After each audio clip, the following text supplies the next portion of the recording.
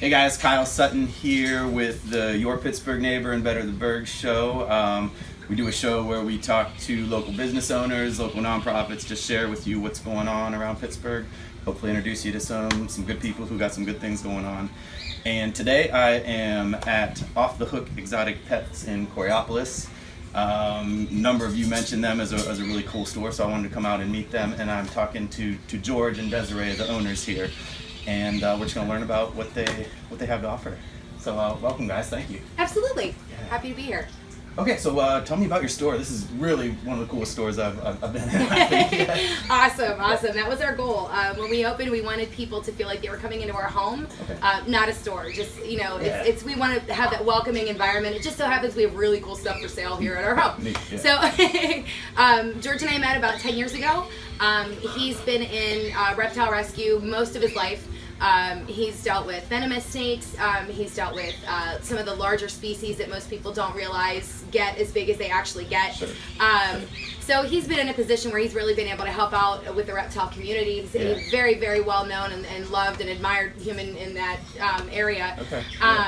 And when we got together, I'd been in rescue and animals most of my life, even as a kid. So when we kind of got together, it was sort of like it was definitely a spark and flint, because we definitely caught fire, and here we are. Hey, good stuff. Good stuff. So I look around, I see fish, I see birds, I see reptiles. Who comes in looking for an exotic pet? Tell me. A lot of people, actually. Yeah. Mostly for people that can't have cats and dogs. Reptiles, fish, and birds are great alternatives. Sure. We all tend to have that nurturing need in us to care for something other than ourselves.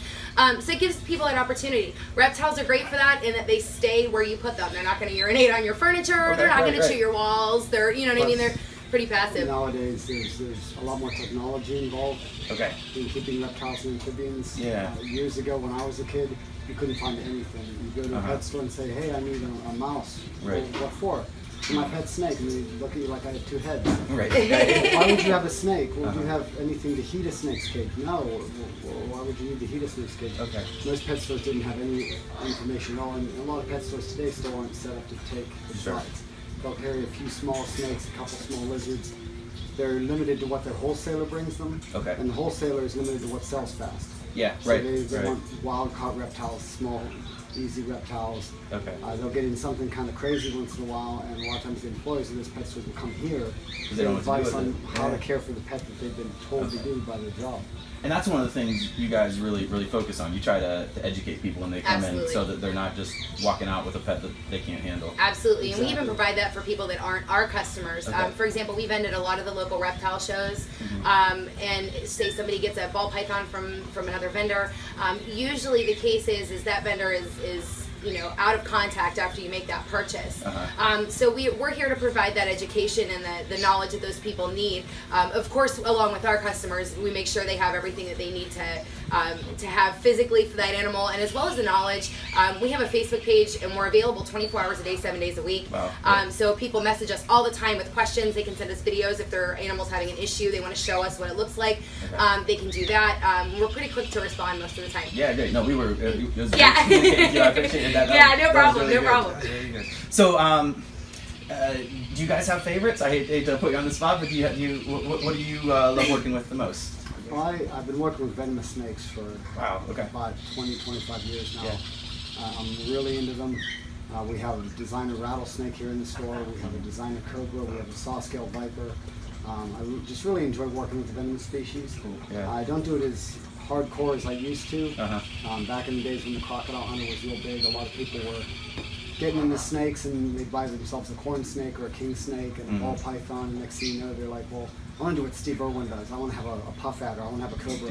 Next thing you know, they talked somebody into selling one of those, and then about a couple months later, they realized the error in their ways. And they call the Pittsburgh Zoo, and Hervelda Book of the Zoo would always say, well, you got to call George Diaz. Give my number. So you're the go-to man. That's great. We've taken them out of Pittsburgh because there is an ordinance in Pittsburgh city limits against venomous. Gotcha. So we were able to remove some of those from homes. We've had people that passed away with reptiles, have gone to their home and removed the reptiles from them. But other than the venomous snakes, I mean, I love all reptiles. I'm a huge fan of the colubrid family of snakes, which are your typical snakes. Okay. That's like your black rat snake from around here, water snakes, garter snakes. Okay, right. Around the world, there's some fascinating colubrids, and we usually have a few on display here to store and for sale. And who do you have here with you? Yeah, this is my buddy Polo. Polo will be 3 in February. Okay. He was one of our rescue, rehab, rehome missions, who's kind of turned into more or less a permanent resident here because he absolutely loves me. Feelings mutual, buddy. His owner had to relinquish him because where she lived, neighbors were complaining about noise. So it was kind of either get rid of the birds or find somewhere else to live, and that's not always an easy thing to do. One of the things that I really love about this store, I mean, I love the birds. I love working with them. I love doing the behavioral rehab. It's incredible to watch an animal that nobody can touch get to this point. You know what I mean? It's fantastic. That being said, I also love working with the reptile rescues as well. Some of the guys that we get in have serious upper respiratory issues, skin infections, things like that. And I really enjoy being able to, it's sort of like painting a room, like, you know what I mean? It's not a huge thing that you're doing, but it's such a huge difference when you're done. And it's, I absolutely am passionate. It's fantastic. And I mean, a lot of the times it's certainly not abuse or neglect, it's just people are uninformed and they don't know where to get that information. So along with providing that information and education to our customers and to just people off the street, we also provide a rescue, rehab, rehome service, and that's for any animal, including birds, fish, reptiles, really just about anything that's legal to own in the state of Pennsylvania, we'll work with. Okay, well, yeah, and what an asset then, because I mean, the most rescue shelters, cats and dogs, that sort of thing, but where do you go if you have something? Exactly. And unfortunately with birds, a lot of the time, even like some of these guys, and even the most prepared people, for example, these guys can live 80 to 110 years. That's a long time. Like, he's only 3. He's going to way outlive me. Wow. Yeah, like by a lot. So, you know what I mean? And I'm young. I'm not, I'm 36 years old, so but he's way out going to live me. So a lot of people that are prepared that have birds like this that are going to live a long time, they'll put the bird in the will or whatever. The problem is if that bird doesn't know the person that it's going to, it's not going to be a smooth transition. There's a lot that can go wrong. We have a couple of birds. I know. We have a couple of birds that are that have plucked themselves because of stress. And that's a huge issue, and that's just a self-mutilation thing. When you get an aggressive bird that doesn't know who you are, trying to lunge at your face and whatnot, and you don't know what you're supposed to be doing, we offer a couple of different services for people in that situation as well. So, so I imagine, I mean, do you get people coming in with their kids curious? All the time. And then how do you... you then coach somebody on what would be appropriate, what might not be appropriate then. We're one of the few pet stores out there that I don't mind it becoming a petting zoo. Oh, cool. We've got customers that come in here all the time. We've got regular kids from the neighborhood that come in, and they know all the snakes are. They go right in, they start picking up snakes and handling them. Even at the reptile shows, the first thing we ask people is, hey, who do you want to hold today? Like, anybody want to see? Right. Whereas a lot of people in pet store situations like, no, unless you're buying it, we really don't want to handle the reptile animal.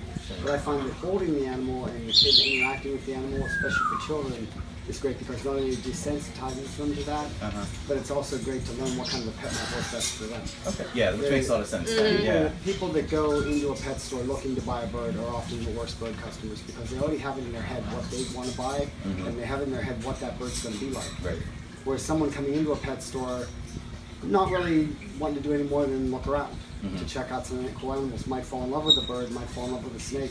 I've had people fall in love with a snake that have never even considered having a snake before as a pet before they walked in here. Right. It's because the kid wanted to hold them. Next thing you know, mommy, check this out, and mom's handling it, and she's like, well, this wasn't what I expected. This is a very nice animal. Next thing you know, they're a perfect reptile owner because they didn't expect something out of it they weren't going to get. Okay. Yeah, this is really cool. So guys, Off the Hook Exotic Pets in Coraopolis. We have George and Desiree. They know what they're talking about. They're experienced with these animals. They care about them, and they care about the customers coming in, making sure they're finding a right match. They do pet rescue. It's a good spot. Come in and learn something. If you're ready, come in and buy something too. Support local business. They're good people. Appreciate you watching, and we'll hope to hear from you soon. Check out the notes. I'll put their contact information. We'll link to their Facebook page, and hopefully you make a connection. Appreciate it. Thanks. Absolutely.